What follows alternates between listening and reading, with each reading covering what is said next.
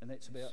So, pleasure now to invite Julia and Hamish MacKenzie from Braemar Station, up in the MacKenzie country in the lakes area leading up towards Mount Cook.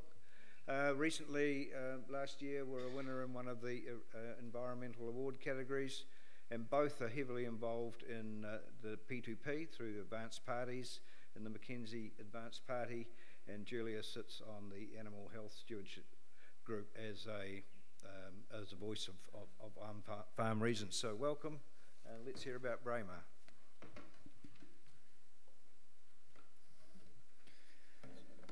Ladies and gentlemen, thanks for the opportunity to speak today.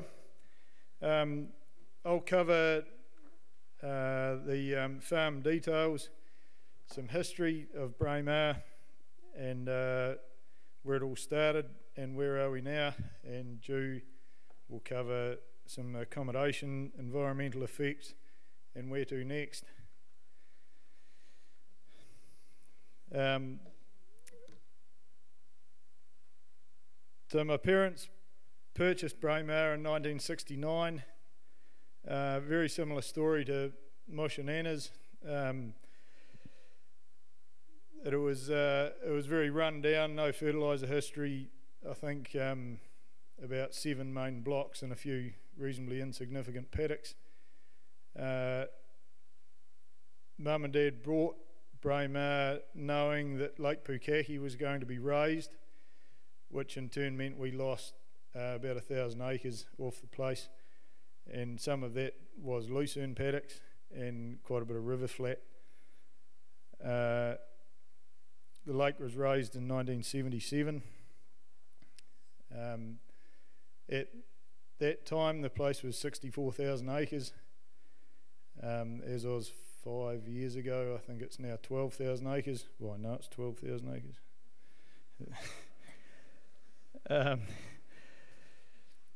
So we're now wondering 11,000 stock units. The deer farm Mum and Dad developed in 1981. They purchased a handful of hinds and a stag, and in 1985 they built a deer shed, got in what deer they could find and could get in, and sold most of them apart from the hinds, and that paid for the fencing and the deer shed, I think. So that's sort of the history of where the deer farm came from. Mum and Dad also built a lot of shelter belts, re-established the farm area. The wool shed was shifted up in pieces. The original homestead was bulldozed into a hole. The new homestead was built. The sheep yards and cattle yards and all the infrastructure was totally rebuilt, about 500 metres above the original one. Oh, slide thingy. There we go. There's some facts. Shit, I'm not used to this game.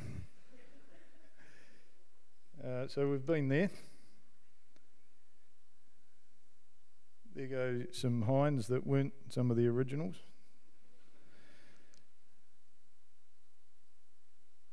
There's some more hinds.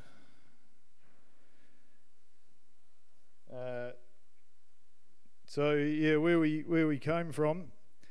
I grew up as a kid, knowing and thinking, or looking back on it, knowing that we were pretty isolated.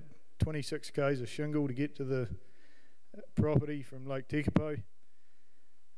Two-wheel drive vehicles, tractors, cars, all that sort of thing. Very distant neighbours, very few visitors, and certainly no rubbernecking people flying drones like we get nowadays.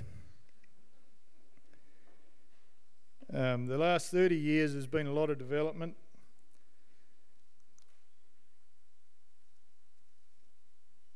Through the whole farm.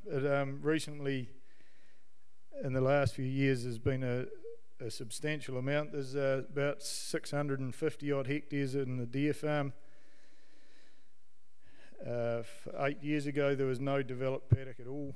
Now we have just over 100 hectares, I think it is, developed. So times change. One of the challenges with the development, Mum and Dad had the challenges of re-establishing a farm basically in a home. Joe and I've got the challenge of rules and regulations, or a lot more rules and regulations, to try and just keep our heads above water basically. We're happy where we are. We think we've got a good balance now of tussock country, shelter and paddocks,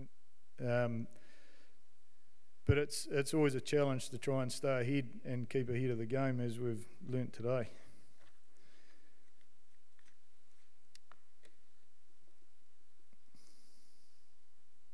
That's not my one.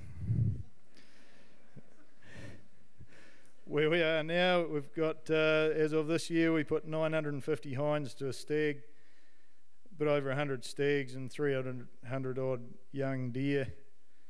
As I said, quarter of the deer farm is, or nearly quarter, is now developed with that balance of land that we like. And as Mush showed, the tussock country, which is paramount to fawning and lambing in the area we live in.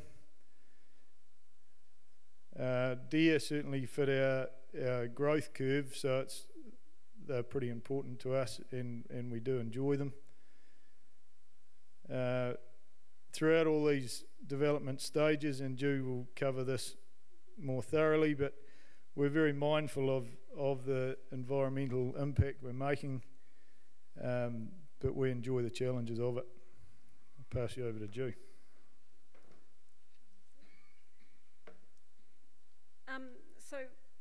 Got another one.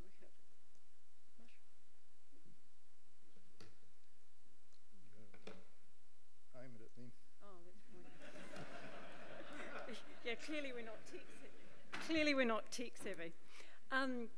One of the strengths of Braemar is that we have quite a diverse income stream. So we get 40% of our income currently from sheep, 20% from beef, about 20% from deer, and about 20% from accommodation. So those 20s sort of move around a wee bit depending on which income stream's up and which one's down. But we're quite comfortable with that diversification, because it means we've sort of got a wee bit of a foot in a few baskets. Although the problem is we are involved in the tourism industry and the farming industry, both of which are in the environmental spotlight. So the accommodation business has been going since the early 90s, when Carol and Duncan started using old buildings that were no longer being used. Just because we are in such a spectacular location, people were wanting to stay there. So the old shearers' quarters and an old cottage were done up, and people started bringing their sleeping bags and coming and staying. Over the years, we've increased this to the stage now where I have 4 cottages, and we can sleep 38 people. The Alps to Ocean started 5 years ago, and that goes past our gate, so we've jumped on board with that, and part of that means I'm now doing dinner, bed and breakfast and packed lunch for cyclists, because they don't like to carry gear, and trying to mix all that in along with our overseas international guests that we've always had. So in some ways, when you look at Braemar and what we're trying to achieve, it's a family farm. So when you've got a family farm, you have very long-term thinking, because it's never your intention to sell them. You don't want to be the generation that does that. So therefore, all your strategic thinking becomes very long-term, because you're thinking about getting it on to the next generation. So therefore, we spend a bit of time trying to identify our business's strengths and weaknesses. And I've just been through the process of doing a farm environment plan. We had one a few years ago, but basically it was a token gesture that sat in the bottom of the drawer. So we've had another go at it, and this has really helped identify some of our property strengths, some of our weaknesses, and given us ideas on how we're going to tackle them. I was really excited to hear this morning that DINS is prepared to put more money into the environmental area. It's certainly an area that we're going to need to have more investment in. We're going to need, as I said, boots on the ground would be great, but also our experience in the MacKenzie has shown that once a rule's written, even if it's a draft rule, it's quite hard to get it changed. So we need to be in there as an industry right at the policy level to make sure that unreasonable things are getting sorted out earlier rather than later. else am I going to cover?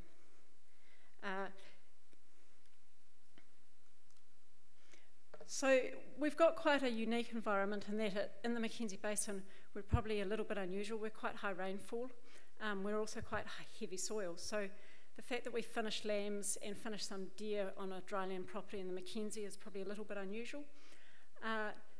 But we've got a good balance of rolling country with good native cover on blocks. Native cover meaning tussocks and matagari. It's oversown and top dressed. And then we have about 600 or 700 hectares that is in actual developed pasture. Some of the issues we have that are unique to us are the wilding tree problems. We've just spent a lot of money this year working with MPI to take out all our wilding trees. MPI have put up MPI and ECAN and that have put up 2/3 and we've had to pay 1/3. And in 3 years' time we'll go again to get any reseeders and then again. We've got a massive seeding source next door, so it's a long-term thing that could be quite a difficult one. It also is quite difficult because in our region planting trees is not really an option for that reason. Because unless they are guaranteed, in fact our district plan doesn't allow us to plant conifers at all. So the ETS, therefore, for us is quite an interesting proposition. I'm not quite sure how to sort that one. So, as I said, for us, it's all about the future. Success for us is leaving our property in a state that we're proud of, that Mish's parents are proud of, and one that gives us an income and a viable business that should one of the children choose to take it over or want to be involved, they have that option. So that's what we're aiming towards, and all the stuff we're doing is trying to protect our business viability and our environmental sustainability.